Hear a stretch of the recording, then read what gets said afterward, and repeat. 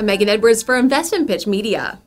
GGX Gold Corp has initiated the first diamond drill of its planned 5,000-meter drill program at its Gold Drop property. The Gold Drop property is located 3 kilometers north of Greenwood in the Greenwood mining camp in southern British Columbia, one of the most prolific mining camps in Canada.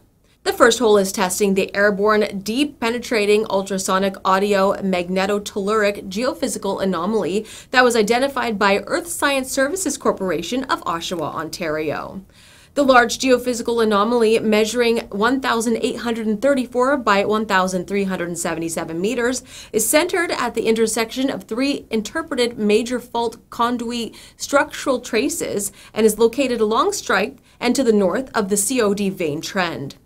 The hole, now been drilled to a depth of 686 meters or 2,250 feet, will continue to at least 785 meters or 2,600 feet. Quartz veinlets containing pyrite have been intersected and sent for assay. Once this hole is completed, drilling will advance to other targets identified on the property.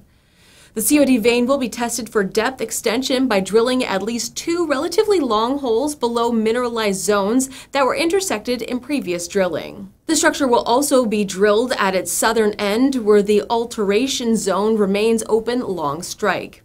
This is the area where some of the world's best intercepts of the year were obtained, as announced by the company in a news release in March 2019. COD 1867 assayed 129 grams per ton gold, 1,154 grams per ton silver, and 823 grams per ton tellurium over 7.28 meters core length.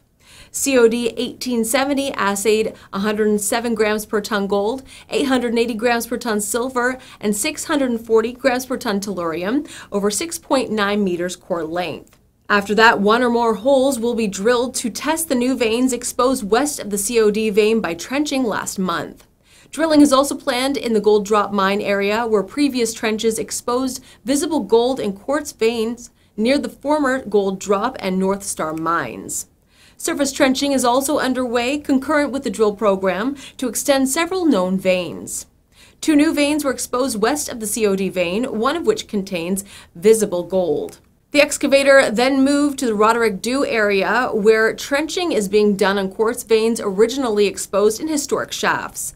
The shares are trading at 22.5 cents. For more information, please visit the company's website at ggxgold.com, contact Barry Brown, CEO, at 604-488-3900, or email office@ggxgold.com.